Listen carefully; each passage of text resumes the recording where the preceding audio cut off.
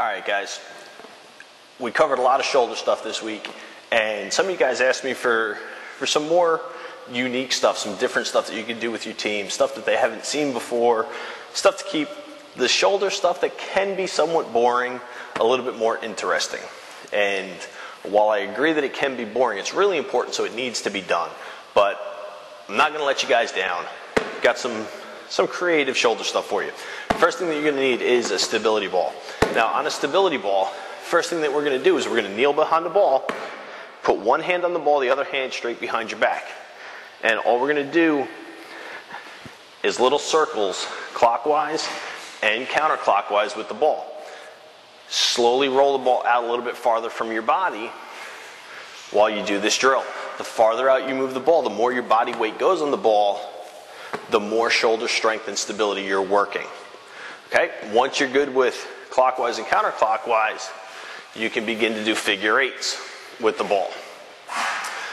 Just a little variety, something a little bit different that you can do to develop your shoulder strength and stability.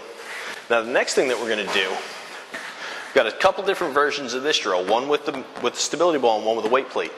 The stability ball gives you more range of motion. The weight plate gives you a little bit less range of motion, but it also develops strength along the way. We call them bus drivers. You're going to hold the ball out in front of you, rotate it as far over as you can. Now, what we're doing here, as you rotate all the way over, you're also getting a stretch through your obliques, through the side of your core, which if you think about the throwing motion, when you finish, that muscle, those muscle groups need to be loose and stretched as well.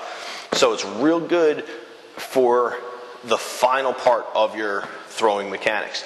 And put that all into play, the more range of motion you have at the end of your throw after you release the ball, the more explosion you can have through the middle, because you know you don't have to slam on the brakes quite as early after your release point. Okay, now we're going to get this ball out of the way for a minute.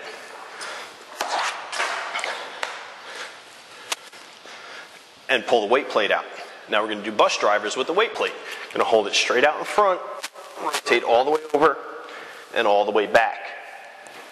Again, working through internal and external rotation, but now we're holding 15, 20, 25 pounds in your hands. The heavier the weight, the more shoulder strength is going to be involved.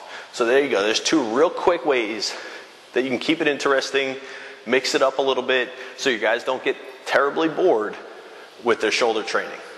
It's Coach Dan from Baseball Strength, signing off.